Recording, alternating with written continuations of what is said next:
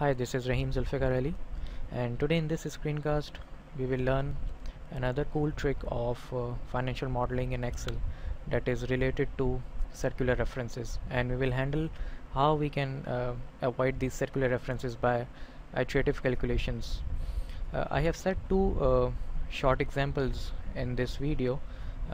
The first is related to a short P&L, that is profit and loss statement, and the second one is one side of the balance sheet, that is the asset sides. Though it is usually preferable to avoid circular references, they will appear occasionally when building some complex calculations.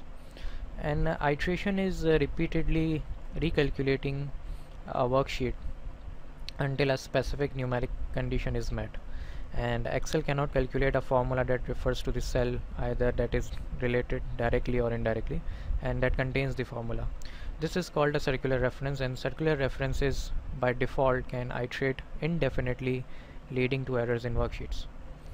Many users take advantage of Excel formula editing tab functions to identify circular referencing formulas and change them so that circular references disappear. However, it is not always necessary to eliminate these references if you understand why they have been appeared. So and you can raise the question that what impact they have and how to ensure that the presence of these formulas is not affecting the accuracy of the worksheet. The most common way that I am going to tell you is a way of accommodating formulas with circular references is to change the number of iterations calculated every time in Excel. Starting with the first example, let's say I have to calculate the operating expenses in relation with the 15% of my net income. So I will write a simple formula here is equals to the B11, that is the cell of net income amount, multiplying by 15%. As soon as I press enter, it shows me nothing because I have created some complex calculations. Okay, and when I press F, it gives me some results also. In second example, I have some current assets types, that is current assets, fixed assets, advances, investments and other assets, and I want the amount of total assets. So it's simple, like if you use some function and sum all these cells, you will get the total assets. But what about the other assets? I want the 10% of my current total assets, that is F11 multiplied by 10%, and when I press enter, I get nothing in it because I have again created a complex calculation. And you can see in this first example that you will get some blue lines with some arrows or dots in it. These are called the circular references pointers when you create some complex calculation in Excel.